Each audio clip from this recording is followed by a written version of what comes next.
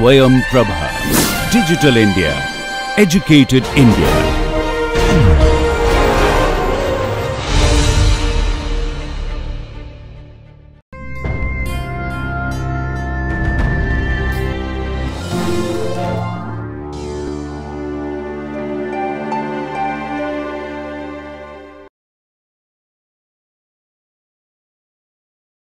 Welcome back to the course entitled Symmetry, Stereochemistry and Applications.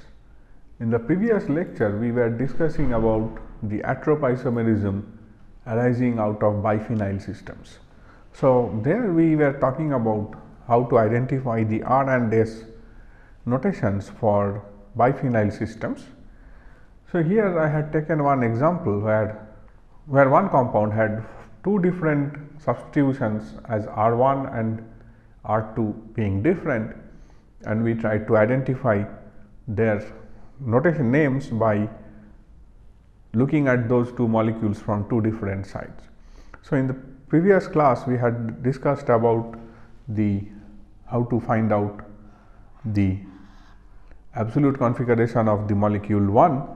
So, in this current lecture we will see what happens, how do we identify in the same way for the molecule 2, which is the enantiomeric pair of 1.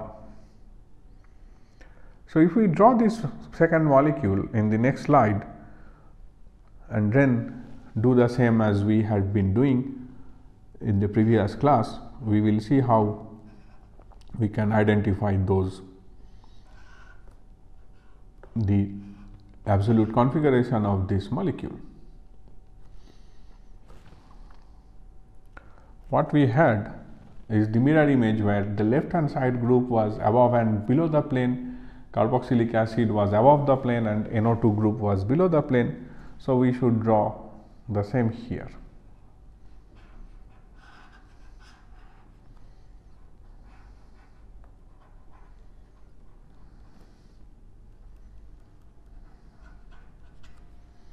So, remember that this bond which is drawn as dashed line is below the plane.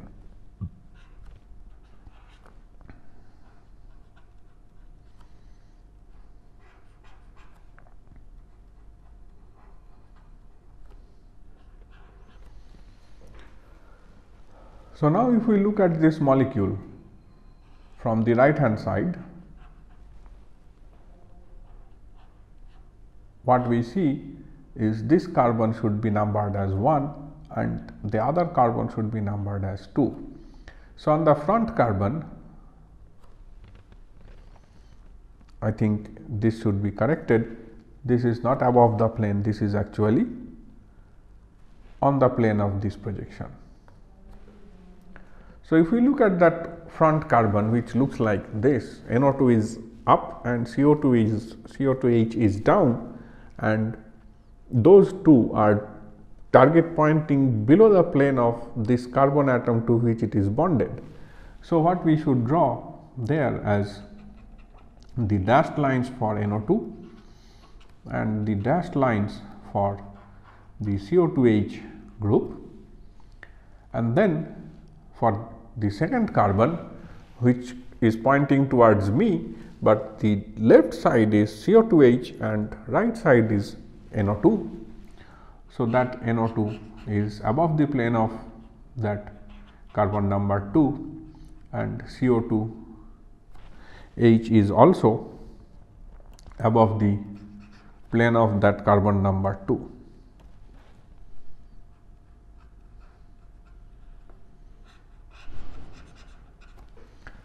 And then when we try to identify the priorities, it is again based on the carbon number 1. So, 1 and 2, 3 and 4. So, this is 1, 2, 3 and 4. And now, if we see this wedge projection, which is very similar to the Fisher projection methodology, that these groups which are in the vertical line are below the plane of projection. So, in that case we can straight away convert this into a Fisher projection as I am drawing here.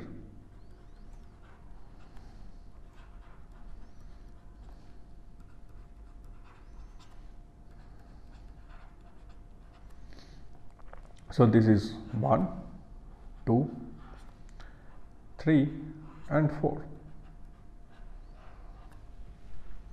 So, now if I try to identify the correct designation for this chiral compound, we should go from 1 to 2 to 3 is in the opposite direction, that is the anticlockwise direction.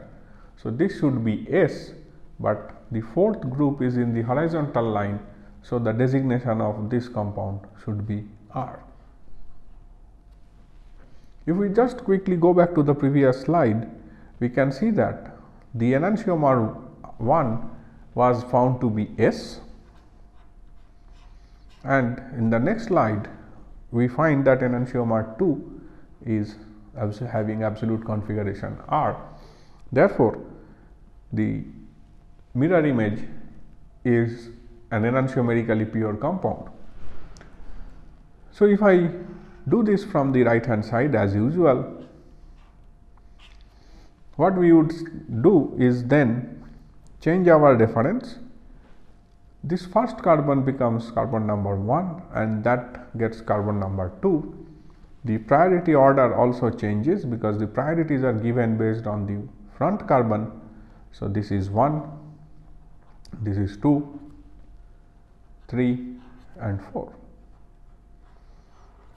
So, now when we are looking at this molecule from the left hand side, what we are seeing is the molecular plane which is in the front is horizontal plane, and on the left I have NO2 group, on the right I have CO2H group, and both are pointing downwards.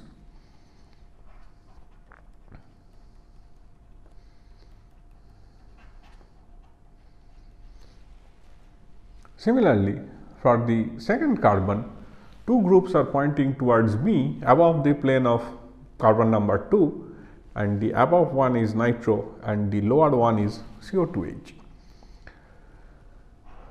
So, nitro is here and CO2H is there. Now, if I quickly write down the priorities, this is 1 because this is on the front carbon, this is 2, this is 3 and this one is 4. If you look at this projection, you see that the horizontal line has bonds which are below the plane, the vertical line has bonds which are above the plane of projection. So, therefore, to convert it into Fisher projection, we should rotate the molecule by 90 degree and draw the wedge projection once again.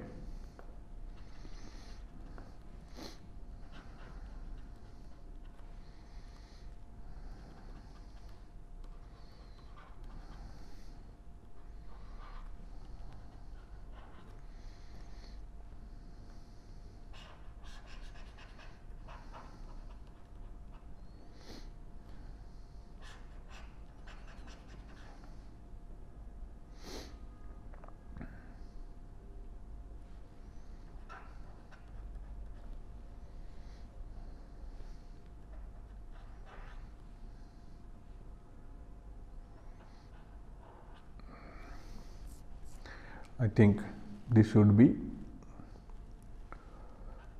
4.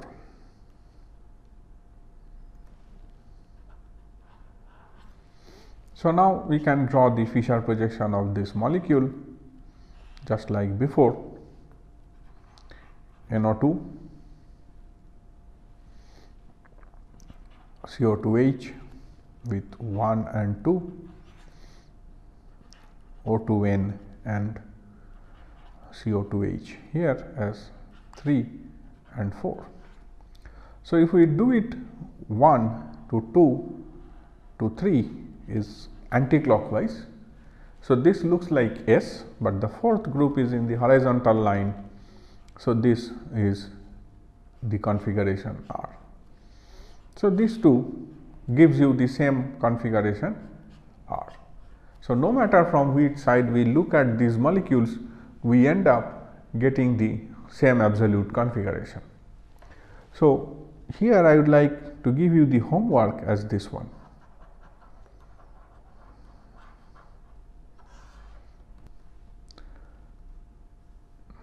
Draw the mirror image of this compound and identify the corresponding absolute configurations of these two configurations of the corresponding enantiomers.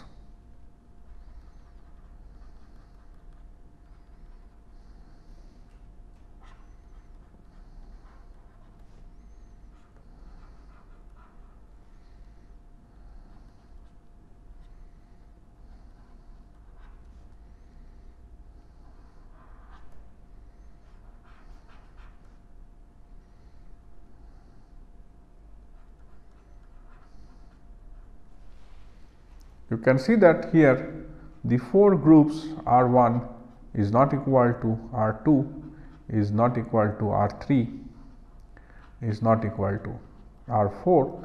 This is a type 4 molecule in this series, and you should try to find out what the absolute configuration comes out for this particular molecule. Now, let us move to the next part of this course, where we will introduce you to a different ways of notation of these chiral centers, which are formally called the D and L system of designation.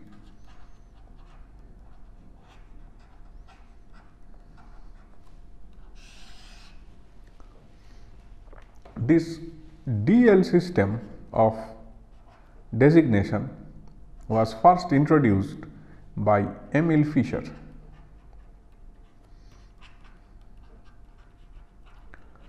He actually identified isomers of glyceraldehyde,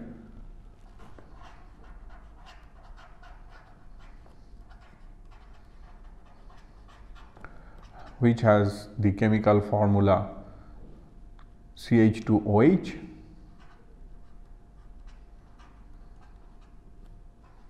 CHOH, CHO with one chiral center in the molecule. So, when he was working on this particular molecule, the chiral compound which was found to rotate the plane of polarized light to positive direction. So, which showed positive optical rotation, he labeled that molecule as D-glyceraldehyde,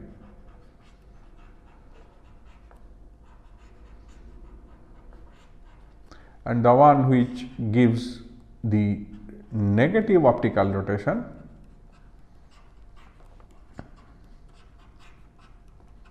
he designated that compound as L-glyceraldehyde.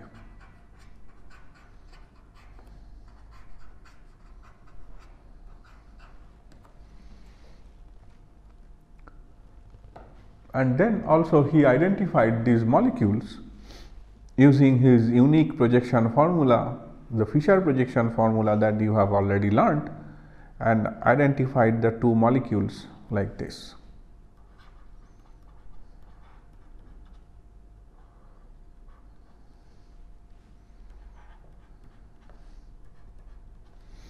When the OH group is on the right hand side of Fischer projection, he identified the molecule as D-glyceraldehyde.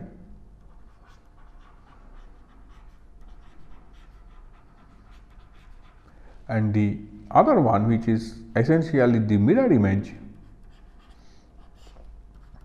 he identified that as L-glyceraldehyde.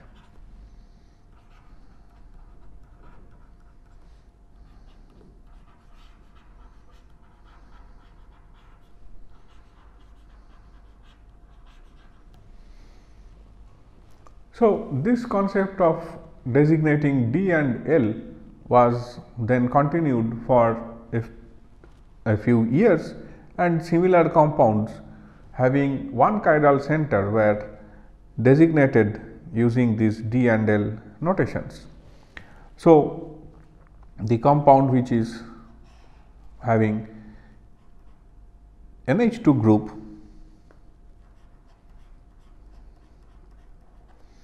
in place of OH and a CO2H and CH2SH, this is called cysteine. This isomer was termed as L-cysteine.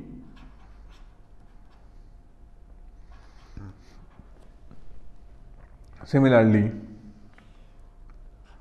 this compound,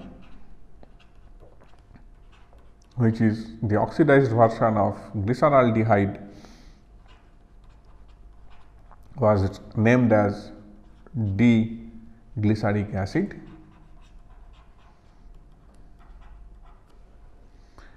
And the corresponding L isomer had OH group on the other side.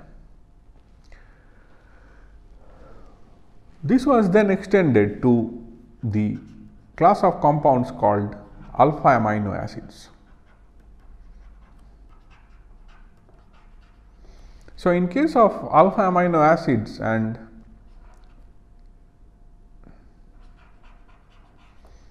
alpha hydroxy acid,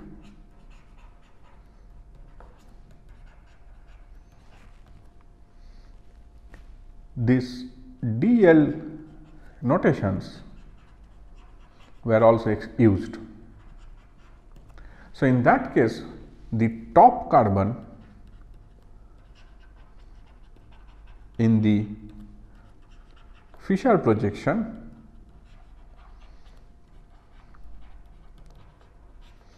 was looked at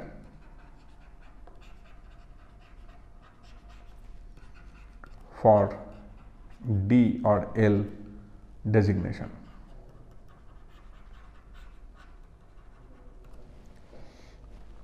So, the compound which I am drawing here is one of the versions of tartaric acid, which has CO2H at the top and bottom, and you have hydrogen and OH here and OH and hydrogen there. This isomer of tartaric acid was designated based on the orientation of OH in the top carbon as L tartaric acid.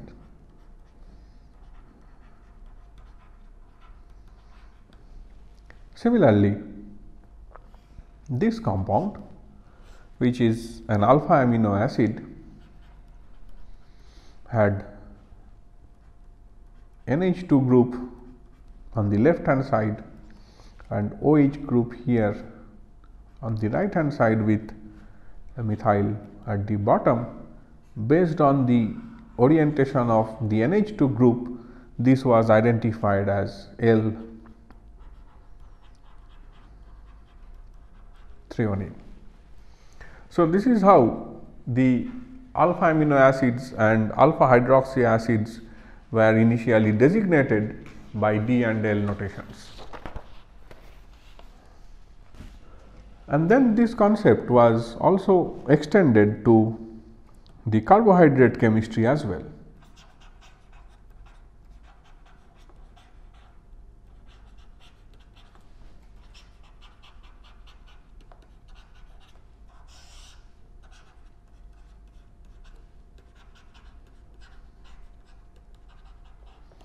So, in case of carbohydrates, the last chiral carbon of the carbohydrate in a chain was used to identify the D and L notations for those carbohydrate molecules.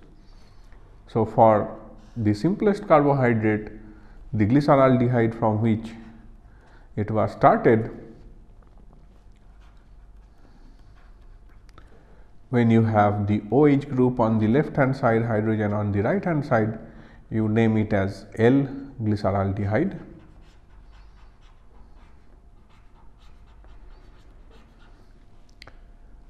if we have two carbon atoms, two chiral carbons with aldehyde at the top and CH2OH at the bottom,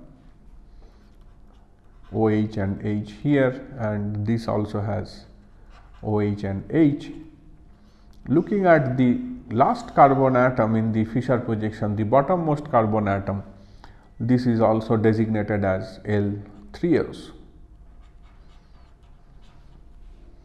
And the other isomer of L3os with a different orientation of OH group on the last carbon was identified as the D3os.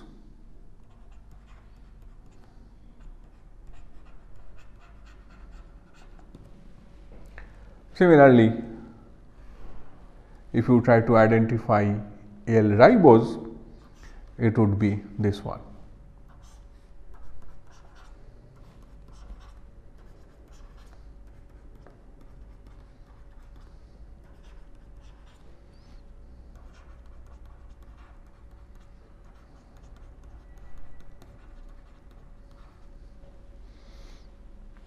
And the other isomer of this compound is D-arabinose, which is this one.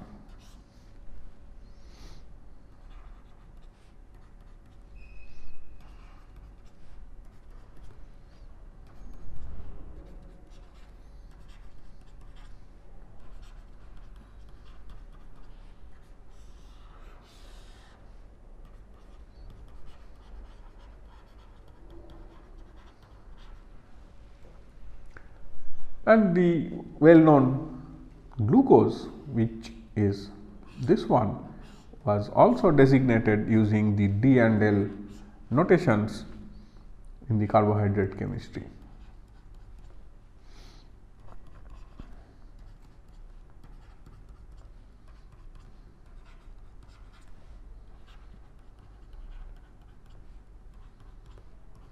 So, once again, by looking at the bottommost carbon, this designation of D and L was given.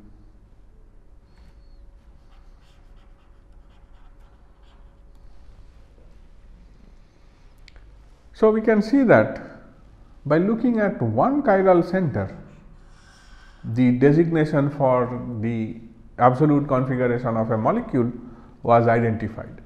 So, certainly it is I am sure it is coming to your mind that this method has lot of shortcomings. Yes, of course, this has lot of shortcomings.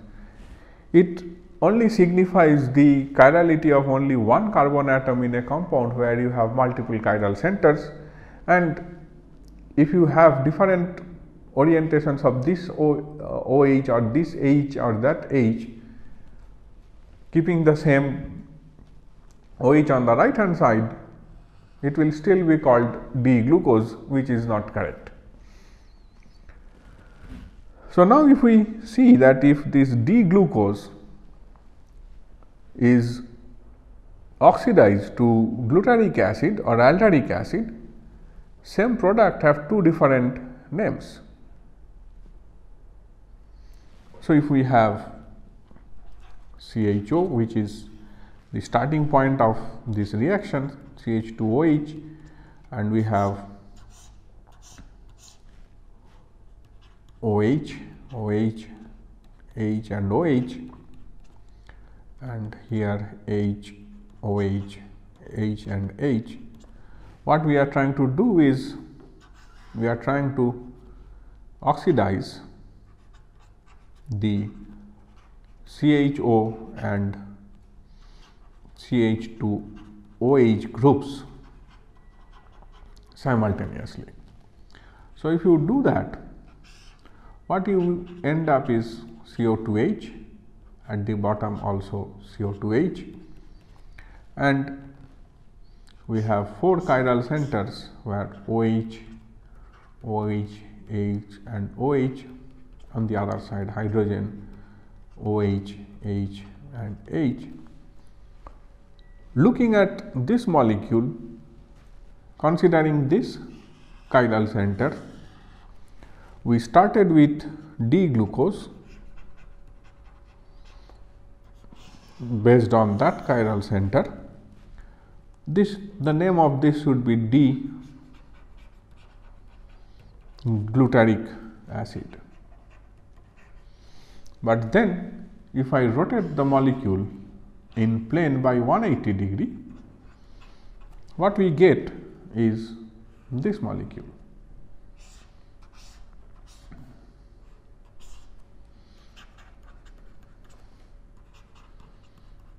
By rotating 180 degree, these two OH groups will go to the left hand side at the top carbon. Then the third hydrogen, which is here, will come here with OH there, and this will be OH. So, now in this case, by looking at this group following the same convention, gives me L alderic acid. So, this D and L nomenclature gives me two different notations for a given compound. So, there is a shortcoming related to this notation system.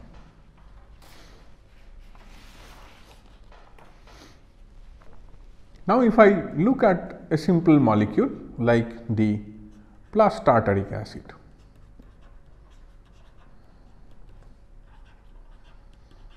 what is plus tartaric acid? The plus tartaric acid is CO2H here, CO2H down, OH and H.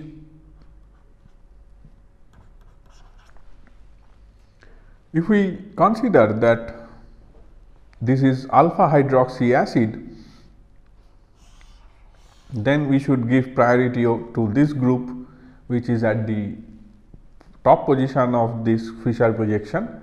So, this would be termed as D tartaric acid.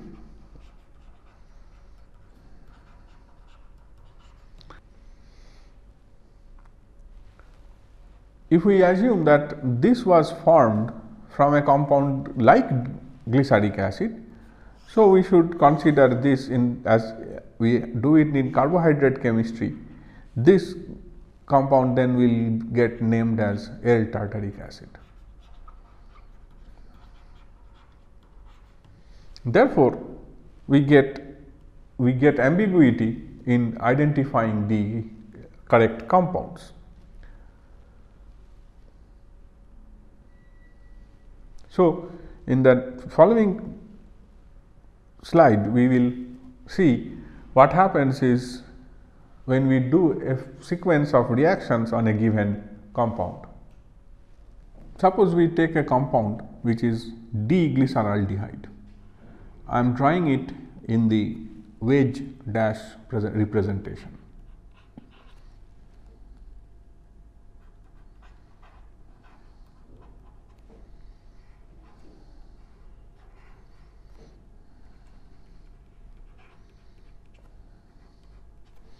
This is D-glyceraldehyde.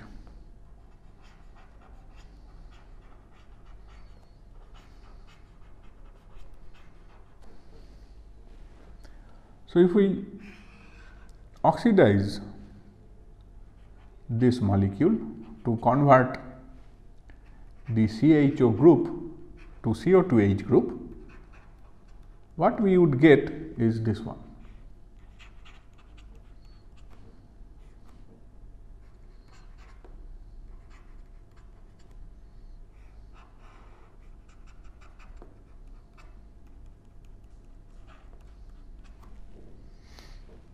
So, this is D-glyceric acid.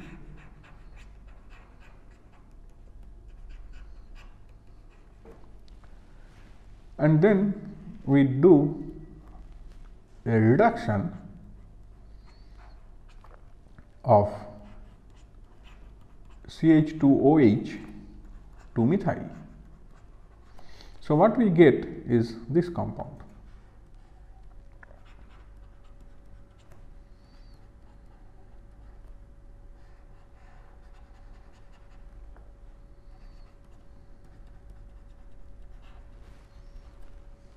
So, this compound is called lactic acid. If we draw the Fischer projection of this compound, this would turn out to be this one.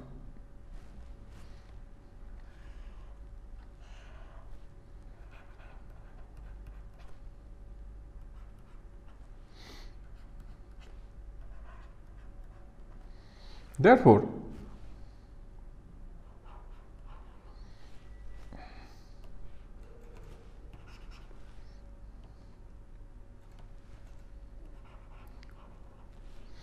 if you look at this molecule, then this should be termed based on the orientation as D-lactic acid.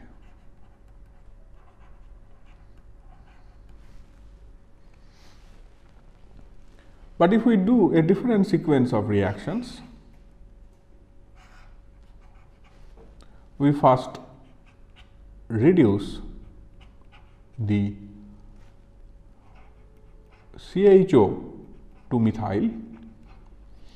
What we get is this compound.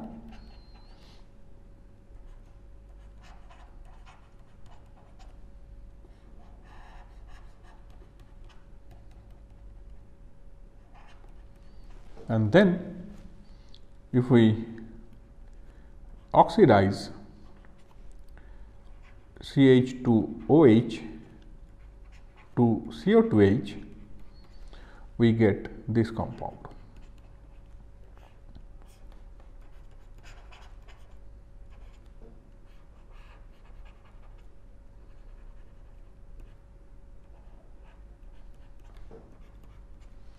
So, therefore, if we then convert it into the corresponding Fischer projection, what we get is this one.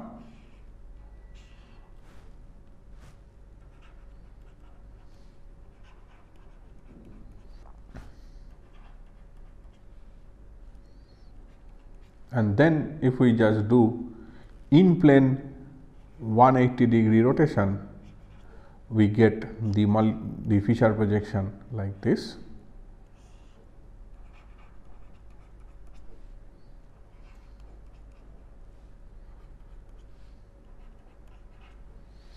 So, we have got the same compound lactic acid, but now the configuration is L.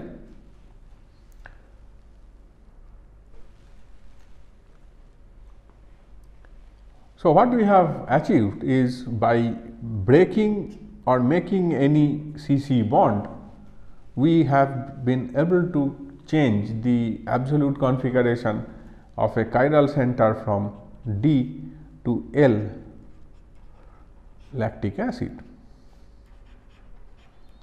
Therefore, this method of designating the chiral centers using D and L is inappropriate for many different systems. So, these shortcomings led us to always stick to the R and S notations for the chiral centers. So, from here we will continue in the next lecture. Thank you.